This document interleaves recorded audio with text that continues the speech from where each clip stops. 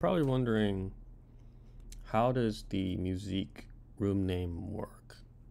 Right, I'll explain to you. You can control the max users per room in the room name itself. I'll show you the format basically. So let me type it out. Chicken dash 10 underscore 1. Okay, so let me just explain what this means. So chicken is the interest. It's the, it's the interest of the room basically. So anybody who joins chicken room should like chickens, right? Dash 10. What is that number after 10? The number after 10 basically is the max users for that room, right? As you can see right here, max users 10, right?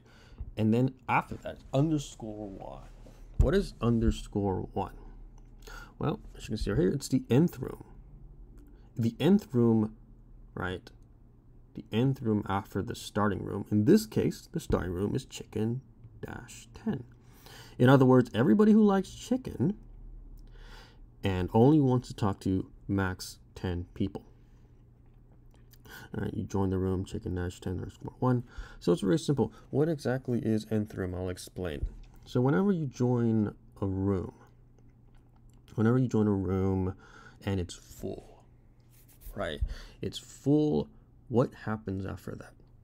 Well, what happens after that, it puts you in the next available room, but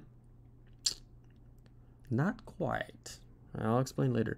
In other words, the next available room is the underscore.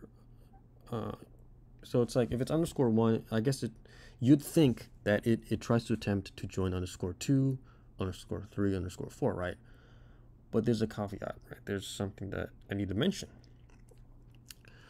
If you're always trying to, if the system always tries to put you in the next available room, like after the next nth room, for example, then you get a situation where, if previous rooms, so let's say the nth room is 10, and there's like 9 previous rooms, right? 9th previous nth rooms, like nth room of 1, 2, 3, 4, 5, all the way up to 9, right? What if some people leave those rooms, right? Shouldn't the system try to put you in the one of those rooms instead of whatever's after your current nth room, right? So that's what the system does. Let me go to, so yeah, now we're in the 10th room, nth room of 10. So let's just say I attempt to join this room on another tab, for example, and it's full, for example. Then instead of trying to attempt to join chicken dash 10 underscore 11, let's say one of those rooms, one of those previous nth rooms have an available space. Maybe they have someone just left. Maybe it's nth room 1, for example. What the system does, it starts from it starts from the starting room. It first tries to join the starting room, which is chicken dash 10. And then attempts to join the first nth room, chicken dash 10 underscore 1. Assuming chicken dash 10, the starting room is full, it tries to join chicken dash 10 underscore 1 and underscore 2 underscore 3. In this case, chicken dash 10 underscore 1 has an available room, so you immediately join that room. What just happened? Let me explain. So instead of if the current room, if you try to join the current room, in this case chicken dash 10 underscore 10, and it's full, instead of attempting to join the next nth room, chicken dash 10 underscore 11, the system automatically starts to search for available rooms starting from the starting room, right? So it's basically, the system makes sure that every previous room and starting from the very beginning is full. And let's just say all those rooms are full. So it starts from a starting room, and then it starts adding, it starts adding to the, nth number at the end. It starts trying to join, _1, _2, _3, _4, and let's just say all those rooms are full. So you hit _10 and it's full, and then you join _11 and it's not full. So it starts this exhaustive search from the beginning. That's how the room joining works if a room is full. Basically, I hope that mouthful of mine explains it, enough for you to understand.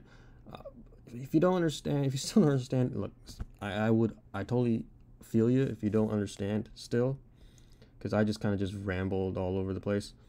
But I guess if you go to a site, and once there's a lot of people on the site, and you're, for example, let's just say room 2, for example, is very active. There's a lot of people in room 2, for example. You'll see what I mean. You'll see what I mean. Because you'll attempt to join a particular room and you realize that room is full, and you're not put into the next available room after that nth room. It puts you in a room in a previous nth room, right? So you're like, how does that work? Well, because I just explained to you. It starts the exhaustive search from the starting room if a particular room is full. It doesn't put you in the next room after the nth room that you were trying to join. It starts from the very beginning and attempts to join those rooms. Right. So that's basically how Musique room name works. A few more things. This number right here, this -10, or this number after this dash, which means the max users per room, it goes all the way up to 1,000. So from 1 to 1,000. And if you go past 1,000, it doesn't mean anything. It just assumes that number is still 1,000. For example, let me just type in 1,001. Right. Notice how the max users is still stuck at 1,000. Right. So past 1,000, that number means nothing. It just assumes the default value, which is 1,000. And this number after this underscore, it can go to as high as it needs to, right? There's no limit to that number. So thanks for watching this video. This is basically how Musique room names work, and I hope you understand it more in depth.